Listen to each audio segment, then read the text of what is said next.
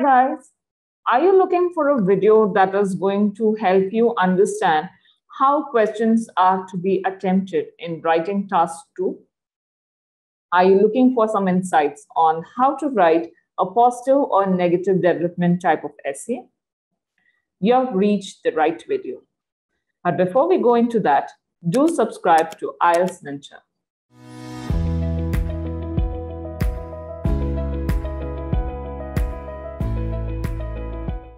The question I chose for today's video is based on a segment that came in 2020. So the question read, more and more people today prefer to get their news online rather than from newspapers and television.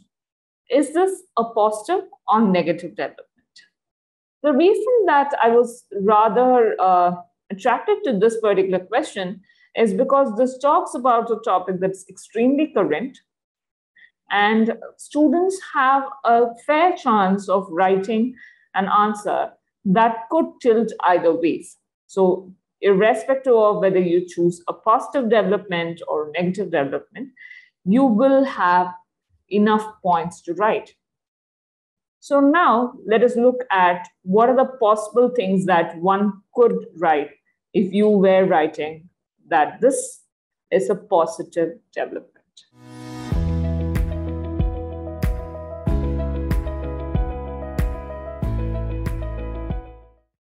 If I were going ahead with the stance that this is indeed a positive development, the first thing I would point out is getting your news online is extremely convenient and therefore accessible. This accessibility is in fact one of the flag-bearing traits of online media.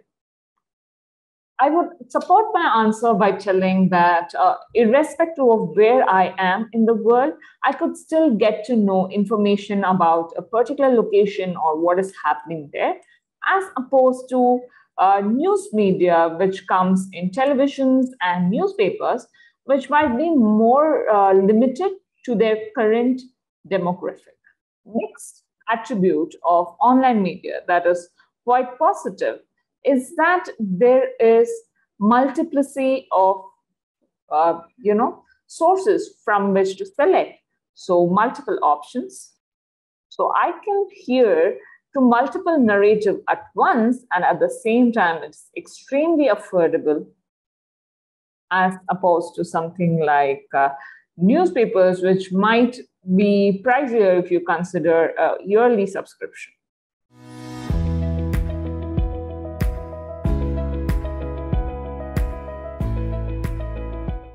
Now let us look at some of the negative attributes, or what would be considered as the cons of this particular move.